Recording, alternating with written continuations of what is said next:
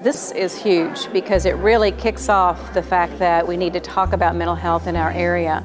When we can begin to talk about it, we can begin to come up with better solutions to gain help for those who really need it, and to collaborate a lot more effectively as we deliver those. What we wanted to do was to be able to come up with a way that how can we channel this information up to a structure that can make decisions. So who are our safety net providers and our judicial system and law enforcement? What would that look like? That group, that convening of conveners, we actually brought them together and said, let's start here and let's come up with something wonderful. And that group has actually come up to form the behavioral health leadership team for our community.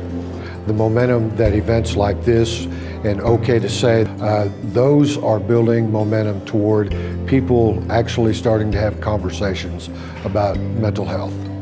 Everybody wants a good mental health system. Everybody wants people to succeed.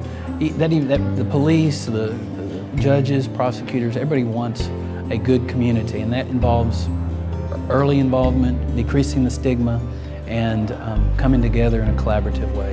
If you're struggling with depression or anxiety that are your two big halves of it, and the things that spin off, come see me.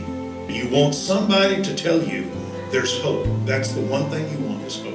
When you have 300 people come together and commit energy and time and resources to a project, I saw it in the panel discussions. I saw it in table-side conversations. I've already made multiple contacts with community service providers that can partner with us in the schools, and we can better serve kids in the future. This event in the Sherman-Denison area is very meaningful because there's a huge need to talk and see if we can get some dialogue. The community come together to see how we can help in the mental health community and how we can provide better services for those ones who are in need.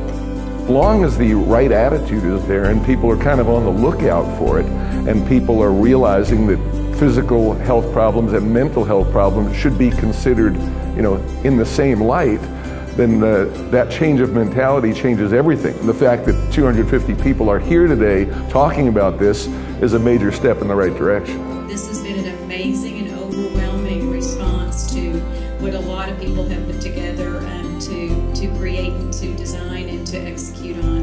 And that tells me that it's time, that this community needs it, it wants it, and it's time. So thank you very, very much. Have a great weekend.